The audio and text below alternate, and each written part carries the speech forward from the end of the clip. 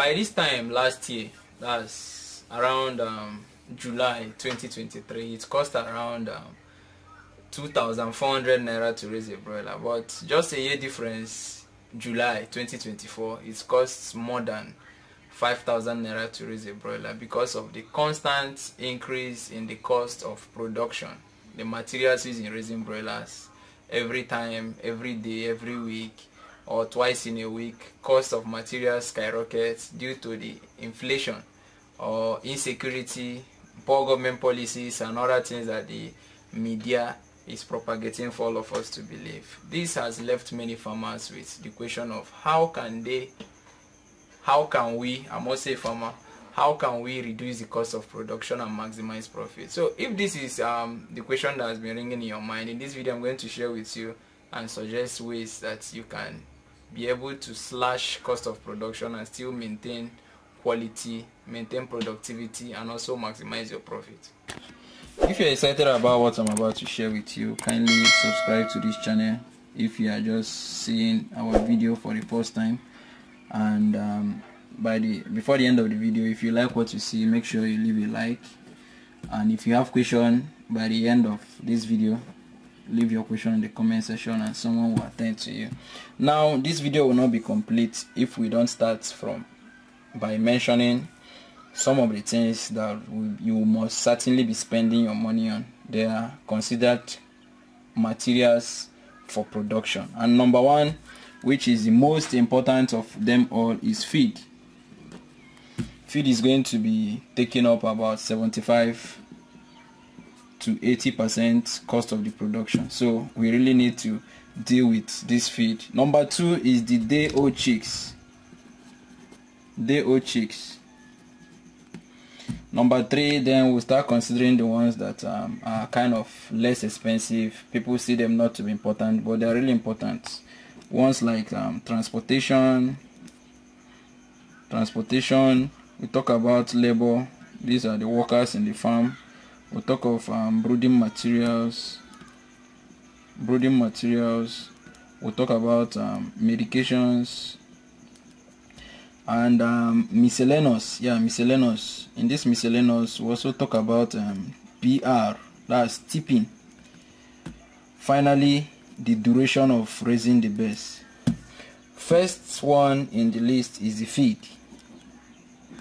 Now, feed accounts for 75 to 80% cost of raising the broilers. Let me tell you a little story, and this story is around the number one solution to feed, which is bulk purchase. I raised about 800 broilers from the 4th of June, and I raised them for 6 weeks. I normally, in the farm, we know how many bags. Since we know how many broilers we want to raise, we also know how many bags of feed they are going to be consuming. We normally raise our birds here for 6 weeks. So when we calculate that, what we normally do is we buy all the bags at once. And this has been saving us a lot of money. Because at the end of the day, when we are about to sell the birds, we check the current price of the feed, we add it as inflation price, and then we give the price we are selling our broilers, and we make more profit, although you consider the inflation price. So back to the story I was telling you. I bought feed for these 800 broilers, top feed. I bought the feed they will be eating. The top feed cost me 16,200 naira at the time of purchase. So I bought everything and put them in the store. Before the end of that week, the feed price increased to 17,500. Remember, I've already gotten everything that I need, so I didn't spend this extra money to buy feed.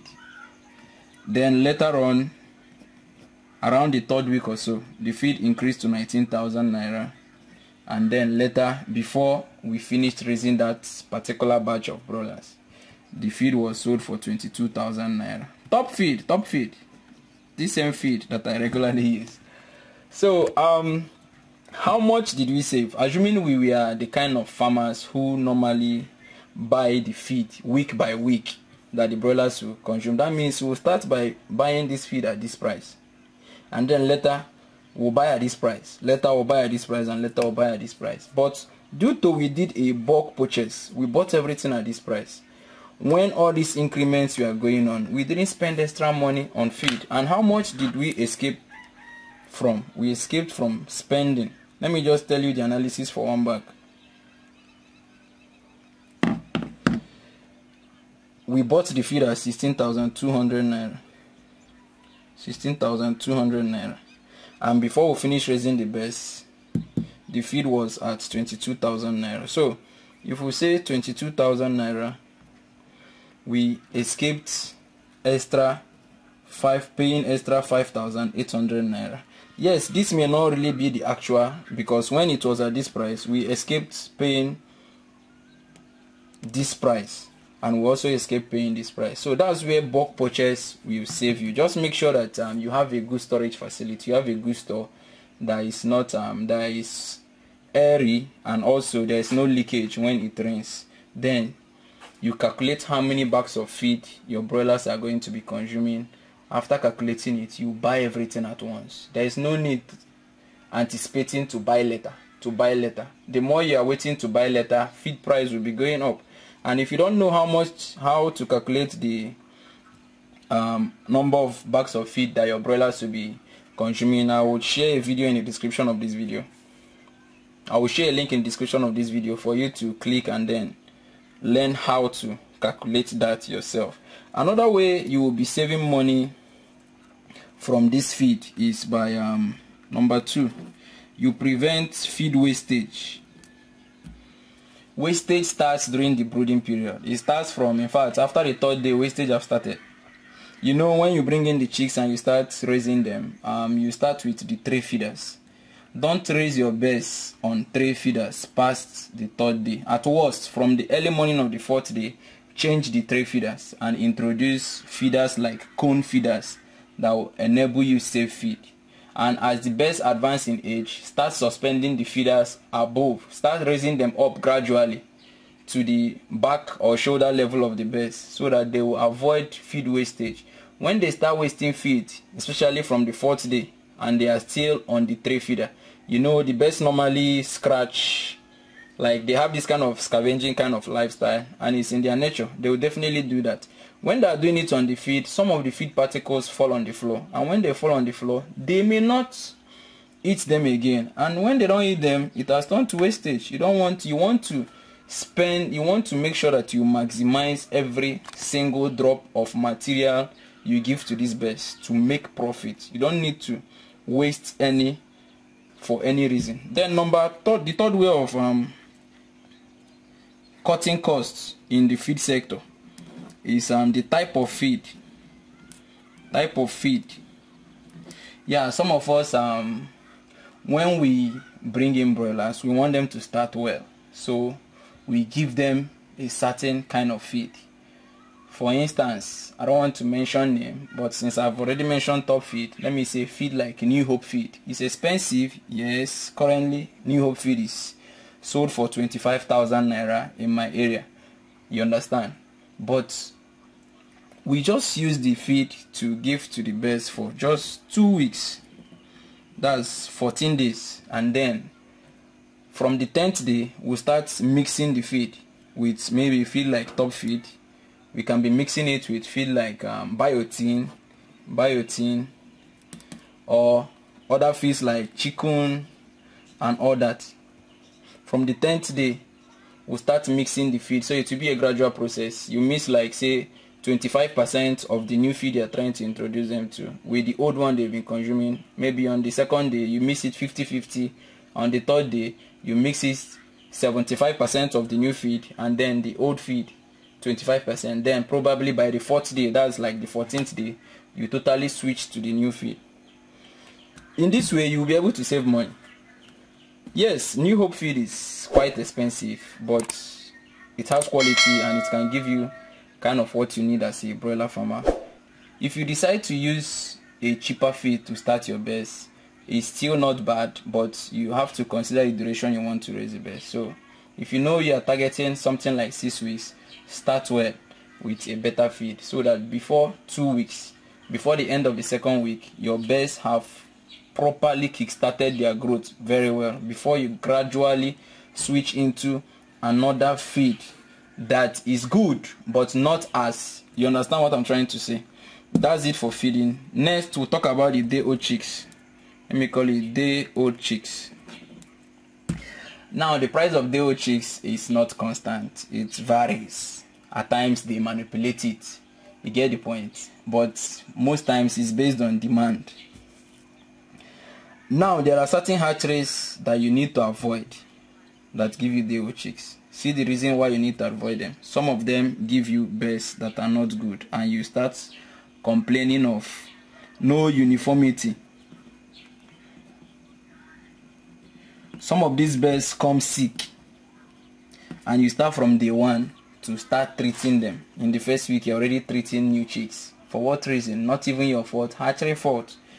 And the hatcheries you need to really avoid around these day-old chicks, because you need to get quality and then you start raising them, are hatcheries that are also raising broilers with you.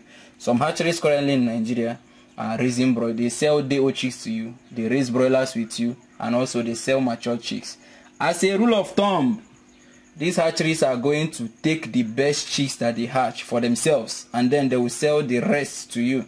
That's where you start complaining about this and you start complaining about this. So try as much as possible to avoid hatcheries that are also raising chicks with you. That will help you save a lot, because if you get sick birds, you start from day one and start treating them. That's extra cost in the cost of production. The next we have to consider here is the transportation. Transport. And this transportation somehow, in fact, wholeheartedly agrees with these bulk poachers over here, because when you buy everything in bulk, buy all their medications, buy all the brooding materials, buy all the feed materials, you end up transporting all of them to the farm once. Yeah, you can, maybe if you don't have a good storage facility for cold storage, you may not get the vaccine to the farm. But if you do have a good storage cold facility, you can get the vaccine at once. Get all the vaccines that you give to the Lasotas, the 2 doses, the Gomboros, the 2 doses, and then the other medications, anticoccidiosis, antibiotics, glucose, multivitamin. Get all of them, buy everything at once, bring them to the farm, so that you know that you've already cured everything that has to do with transportation. You transport them once, you pay for transport once, and then transportation is done. The next on the list here is labor. Most times you can't do this farm all by yourself. You need assistance. You may not really be in the farm. You're an absentee farmer, so you have people who are working for you. That's okay.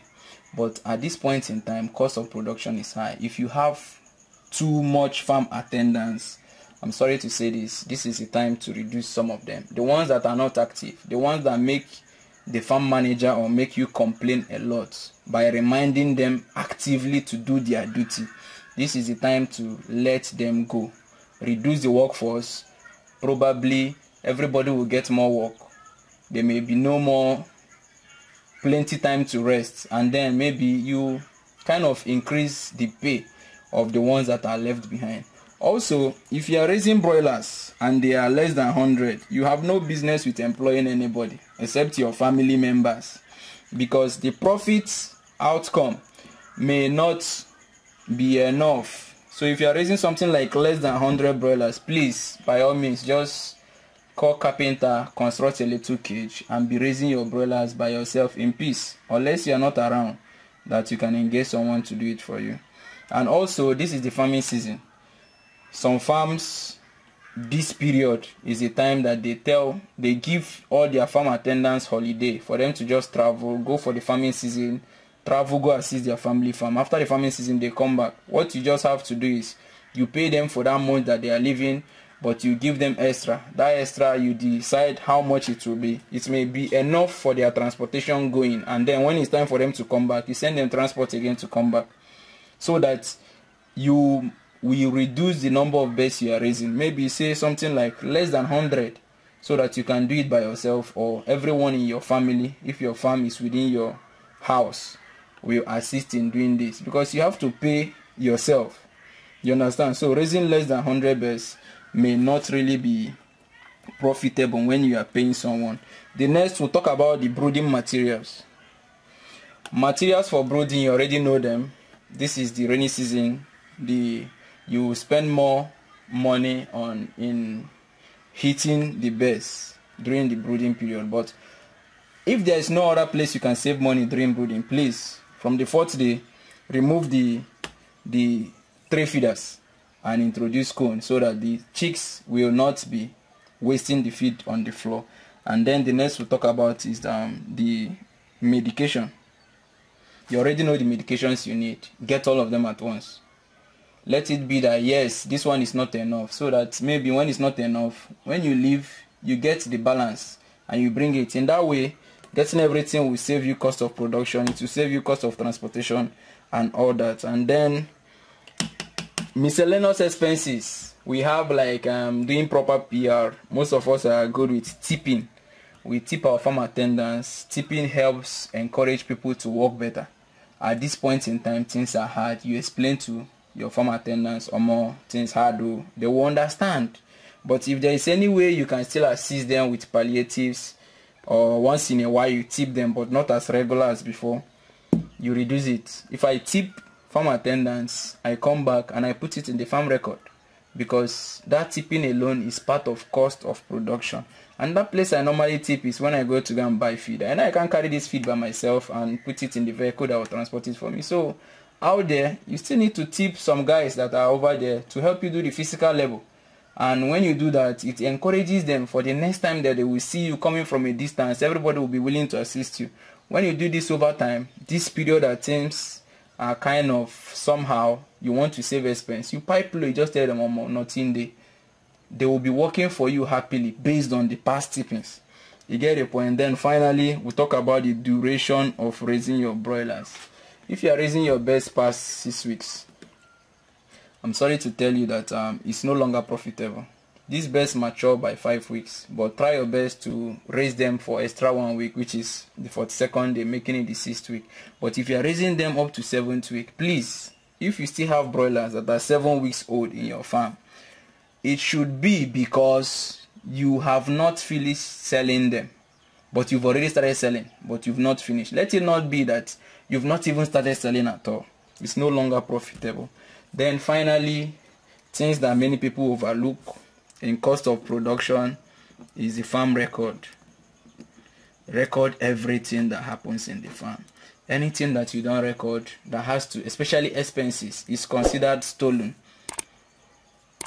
One bag of feed finish, record it. When it finish, record the time.